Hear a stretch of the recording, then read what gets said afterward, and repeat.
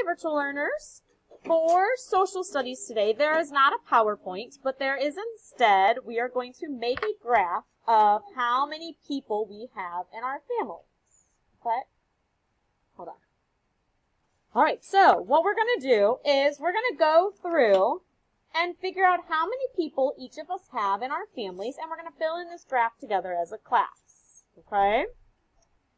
And virtual learners like Alex and Douglas, if you want to send us a little message and we can add that into our graph once you watch this video. You can let us know how many people you have in your family. Okay?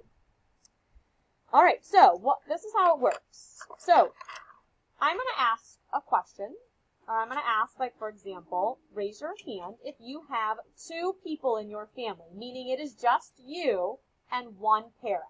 Like you don't have a mom or a dad, it's just you, and maybe you have just you and mom, or you and dad, or you and grandma, and you and grandpa.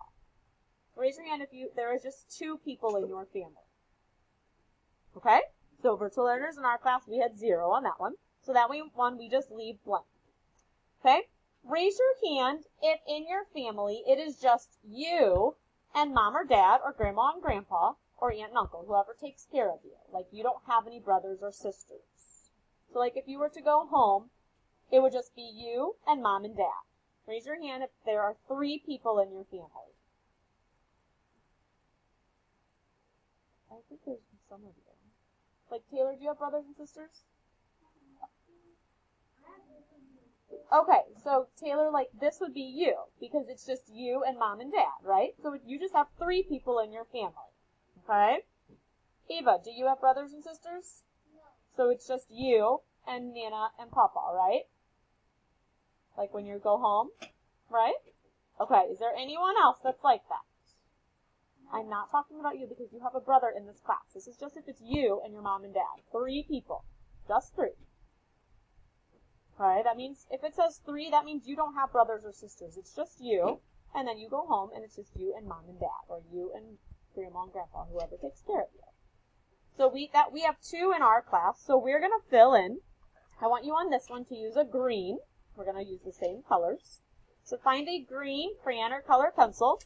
And since we have 2 people in our class that only have 3 people in their family, we're going to fill in 2 boxes. We're going to go up to the number 2. So you're going to fill in 2 boxes. Okay. 2.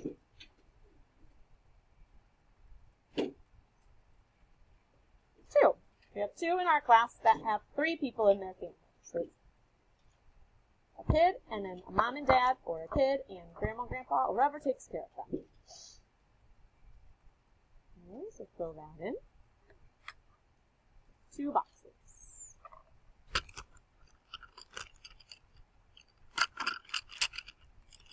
Okay, next we're going to use the color blue. And I want you to raise your hand if you have 4 people in your family. So if it's you and a brother or sister and mom and dad. Okay, so keep your hands up. So Gwen, it wouldn't be you. You have 5 because you have a brother and a sister and mom and dad. So you're including yourself when you count this.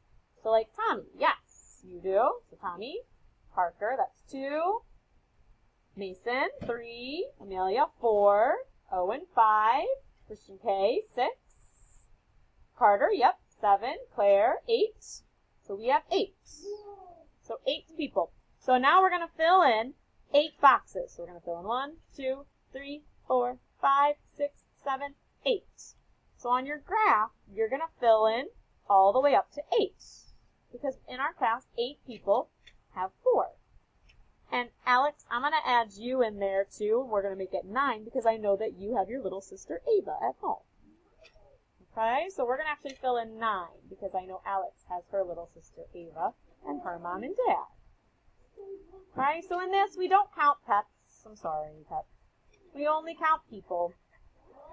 We don't count dogs or fish or rabbits or turtles or hamsters. Okay.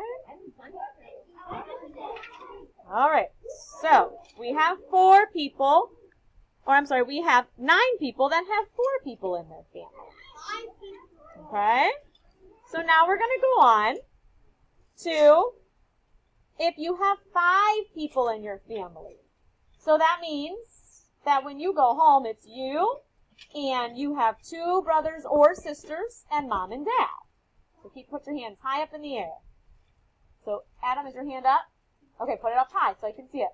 Good. So Adam and Gwen, 1, 2. John, you're 3. Caitlin's 4. Colin's 5. Miles, is your hand up? Okay, 6. Logan is 7. Alana, is your hand up? Okay.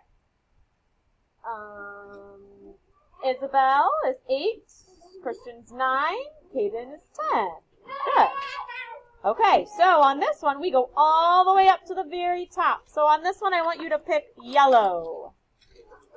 So we're going to fill in 5 members. That would be 10 or more people in our class have 5 members. Yes, John? Yeah, good. Yeah. I know, but you have 2 brothers, and that's 5 people. I'm not asking if it's brothers or sisters. We're just talking about people. Okay? So it's brothers or sisters. Either one. It doesn't matter. That's why I said or. Okay. Okay, raise your hand now if you have 6 people in your family. So that means that you have 3 brothers or sisters. 3 brothers or sisters. So Jordan, 1. Alana, 2. Anyone else? Oliver, is your hand up? 3. Anyone else? Okay, so we have 3. So let's pick red for that one. So we're going to fill in 1, 2, 3 boxes. Good. Does anyone else have 7 people in their family? No? Okay, what about 8 or more? No. Okay, good. See, that's just kind of cool to see in our family. How many people have 3 people in their family? How many have 4? How many have 5? How many have 6? Okay. Let's fill out this bottom part really quick. It says, on the bottom, true or false, all families are the same. False. Yeah, all families are not the same. We just saw that when we raised our hand. Number 2, everyone has brothers and sisters. False. That's right. Not everyone does, and that's okay. All families are unique. True, yeah. All families are unique and different. Okay? All right. Virtual learners, that's all for social studies today. We're just making this graph. All right?